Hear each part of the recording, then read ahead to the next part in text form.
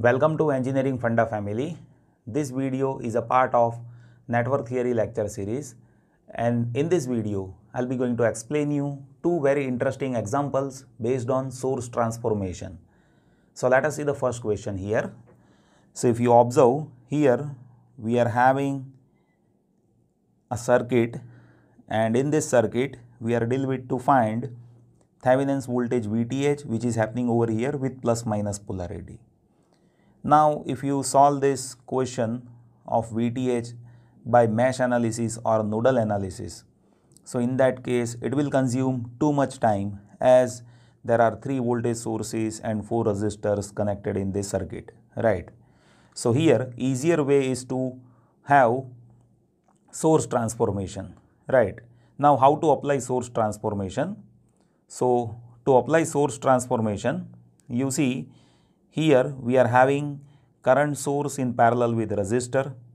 So as if you have current source in parallel with resistor, then current to voltage source transformation that we can have by just converting that voltage source in series with resistor, and value of voltage source will be V is equals to IR. So 1 into 1, that will be of 1 voltage, and in series with that 1 ohm resistor will be there, which is equivalent of this much circuit.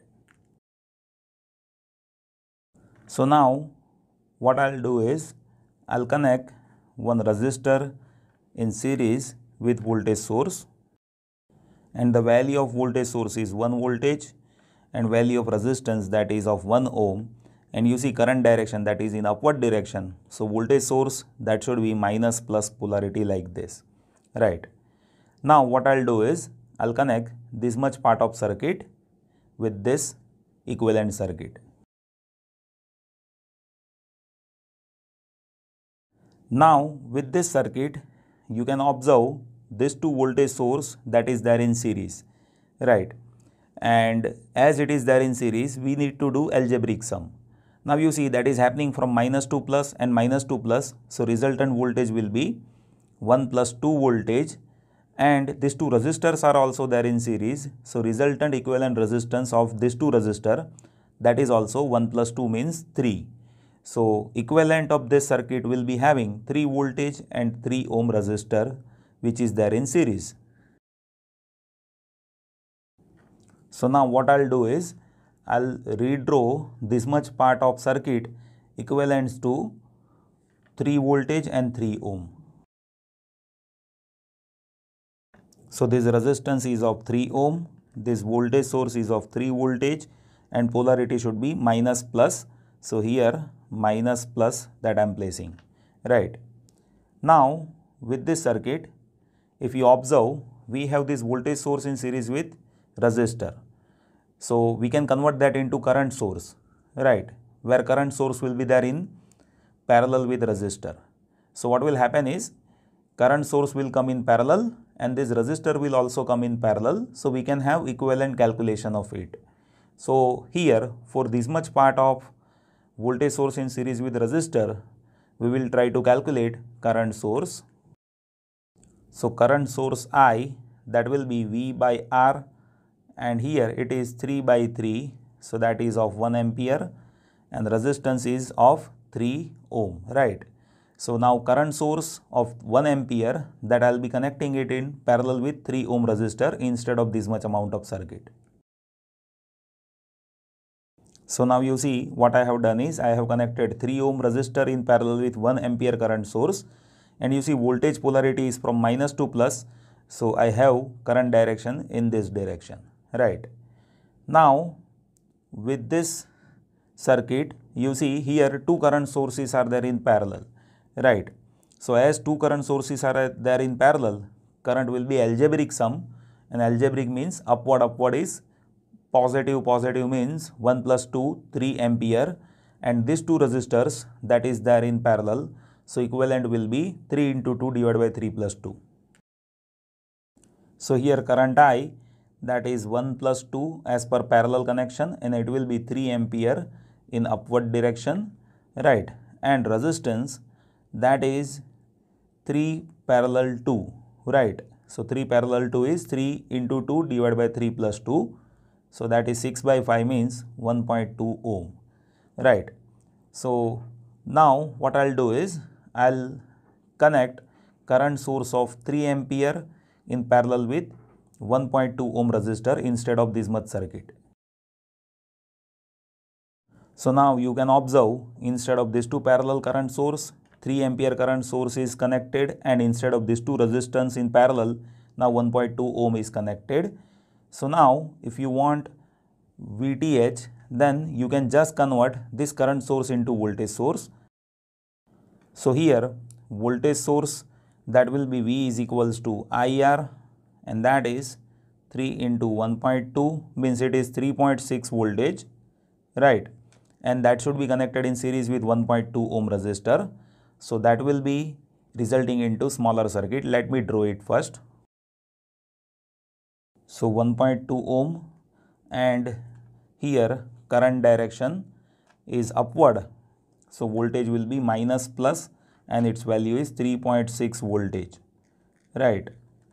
So now we have VTH, that one can say that is 3.6 voltage, right? And if you want RTH, then RTH is simply algebraic sum of 4 and 1.2, so that is 5.2 ohm, right?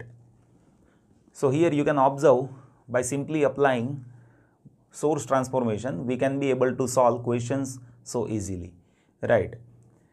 Now let me give you one more interesting question.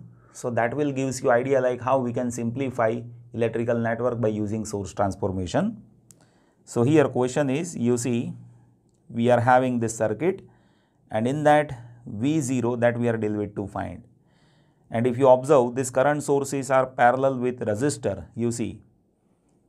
And if you convert that to voltage sources, then easily we can be able to solve one loop, and after solving one loop we can easily have V0 value, right?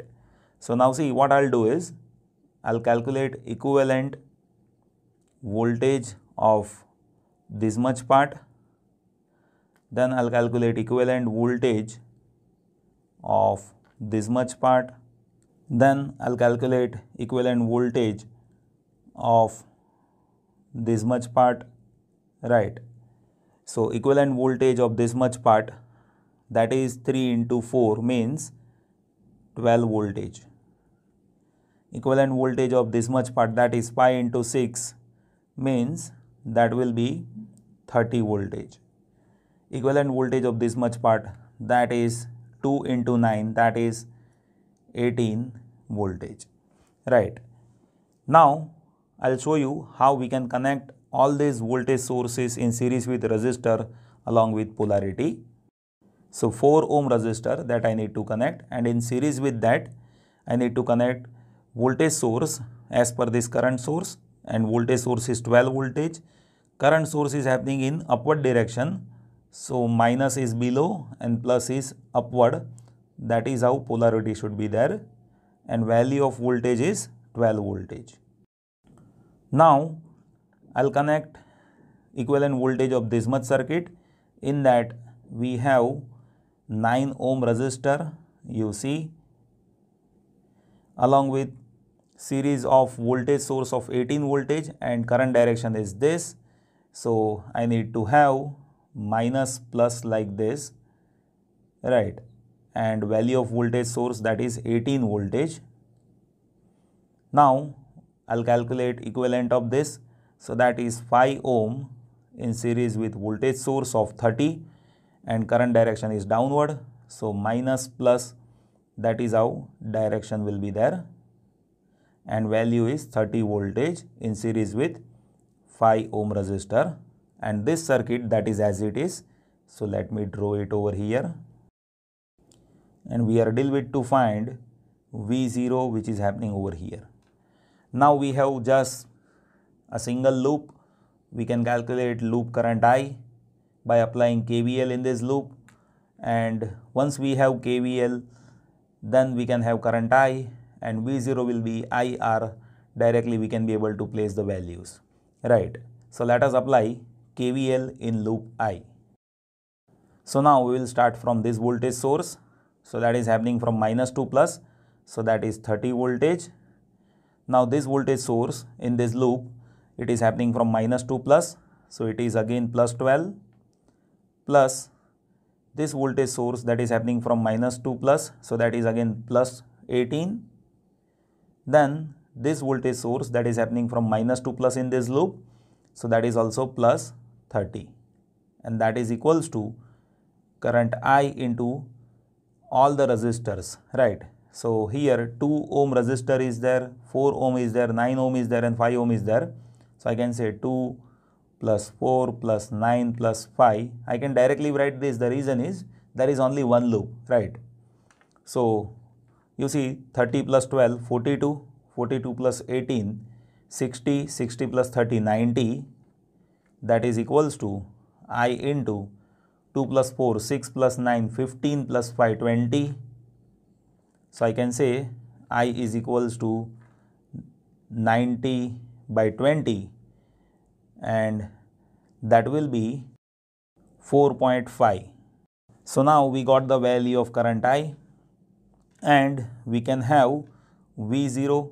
So you see current direction is there in this direction. So I can say V0, that is just IR.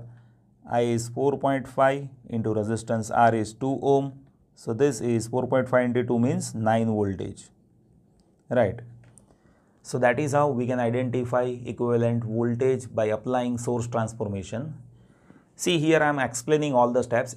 That's why it is taking somewhat time. But when you solve it by your own, it will not take that much time. It is very easy. So just see how we apply the rules. And even I have solved many other questions based on source transformation in the playlist of network theory. You just go through it once. Definitely you will be able to solve problems very quickly and very easily. Thank you so much for watching this video.